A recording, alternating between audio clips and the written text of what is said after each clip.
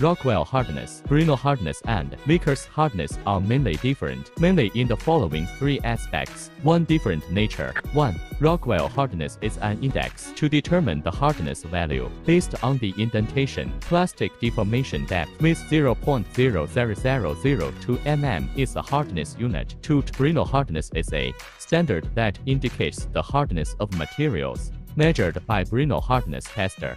3. Vickers hardness refers to the use of a diamond pyramid indenter with an included angle of 136 degrees between the opposite faces to press into the surface of the tested sample under the specified load. F. Remove the load after holding for a certain time. Measure the diagonal length of the indentation. D.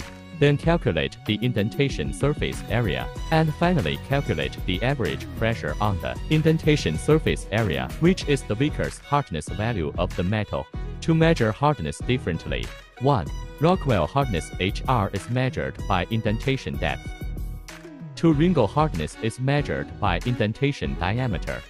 3. Vickers hardness HV is pressed into the material surface with the diamond, and the Vickers hardness value is calculated by dividing the load value by the surface area of the indentation, height of the material. 3. Different scope of application. E.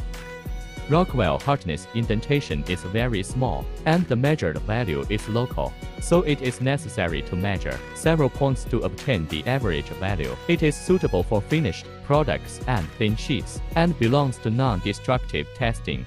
Our cloth hardness indentation is large, and the measured value is accurate. It is not suitable for finished products and thin sheets generally. It is not classified as non-destructive testing. 3.